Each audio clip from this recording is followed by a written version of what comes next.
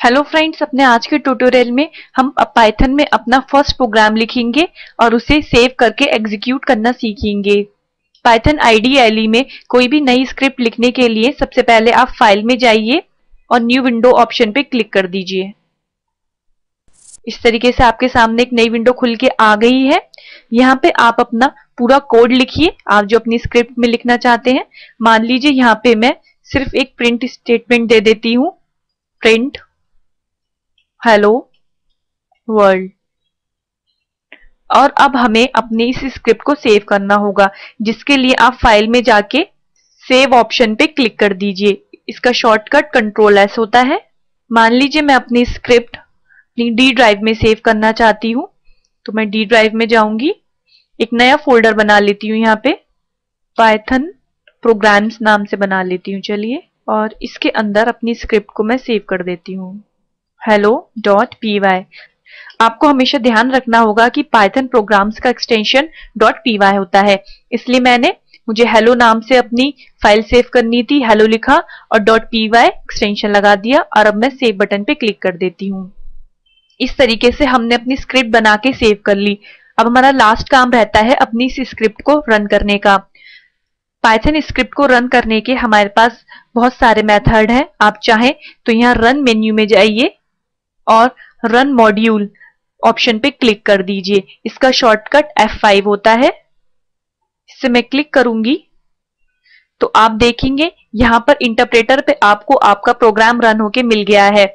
अपने उस प्रोग्राम में मैंने क्या किया था, एक प्रिंट फंक्शन के अंदर सिर्फ हेलो वर्ड प्रिंट कराया था, इसलिए मुझे हेलो वर्ड लिख के मिल गया है। आप चाहें तो अपने कमांड प्रॉम्प्ट से भी अपने पाइथन के प्रोग्राम को रन करा सकते हैं, जिसके लिए आप स्टार्ट मेन्यू में जाइए, रन पे क्लिक कीजिए और यहाँ CMD लिख दीजिए और ओके बटन पे क्लिक कर दीजिए। आपके सामने आपका कमांड प्रॉम्प्ट खुल के आ गया है। इसे मैक्सिमाइज कर लेते हैं। अभी हम C ड्राइव में हैं, CD कीजिए। D ड्राइव में मेरी फाइल सेव है, तो मैं D ड्राइव में गई, CD पाइथन प्रोग्राम्स फोल्डर के अंदर मेरा वो स्क्रिप्ट सेव है। उसके बाद आप अपनी फाइल का नाम लिखिए। मैंने हेलो नाम से सेव की है, hello.py, तो hello.py। आप देखेंगे हेलो वर्ल्ड आपको लिख के मिल गया है। आप चाहें तो आईडीईएलई से ही अपना प्रोग्राम रन कर सकते हैं और अपने कमांड प्रॉम्प्ट से भी अपने प्रोग्राम को रन कर सकते हैं। अपनी स्क्रिप्ट को as a simple program run कराने का हमारे पास एक और तरीका होता है।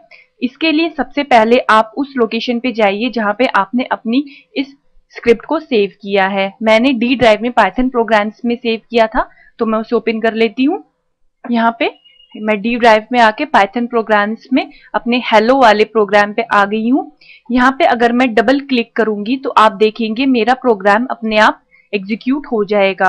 देखिए प्रोग्राम एग्जीक्यूट हो रहा है, पर आप उसका रिजल्ट देख नहीं पा रहे हैं। आपकी स्क्रीन होल्ड नहीं हो रही है, रुक नहीं रही है, एकदम आपको रिजल्ट शो होते ही स्क्रीन क्लोज हो जा रही है। इसके लिए आप क्या करेंगे, अपनी स्क्रिप्ट को ओपन कीजिए और यहाँ पे मैं एक नई लाइन में इनपुट मेथड को यूज करते हुए एक स्ट्रिंग लिख देती हूँ, एंटर। अब हम कंट्रोल एस से अपने इन चेंजेस को सेव कर देते हैं और फिर से अपनी डी ड्राइव को ओपन करते हैं। अब मैं यहाँ पे अपने हेलो वाले प्रोग्राम पे क्लिक करती हूँ, तो आप देखेंगे अब आपकी स्क्रीन होल्ड हो रही है, आप अपने प्रोग्राम का रिजल्ट देख पा रहे हैं। अब मैं एंटर प्रेस करूंगी तो ये फिर से स्क्रीन क्लोज हो गई। इसके लिए हमने इनपुट मेथड का यूज किया। इनपुट मेथड को यूज करके हम यूजर से वैल्यूज ले सकते हैं। इनपुट मेथड का यूज हम अपने फ्यूचर ट्यूटोरियल्स में सीखेंगे, पर अपने इस ट्यूटोरियल में इतना ही।